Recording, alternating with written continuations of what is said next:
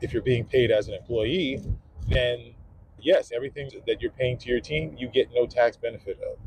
I can easily see why you're left with 20% if that's how you're operating. You're paying everyone out of the check that you received. You're a W 2, half of that goes to the government, and then from your half, you still have to pay your team. That's not the way you should be operating.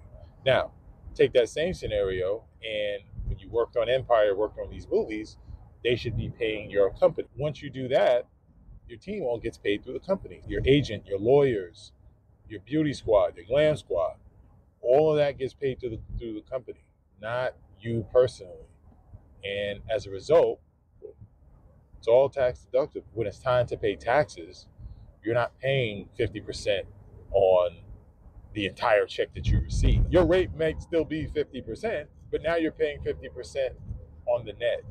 So if you're bringing $1 million and you got to pay, say, 300K to your team, agents, managers, glam squad, you're paying half on 700 as opposed to paying half on the full $1 million.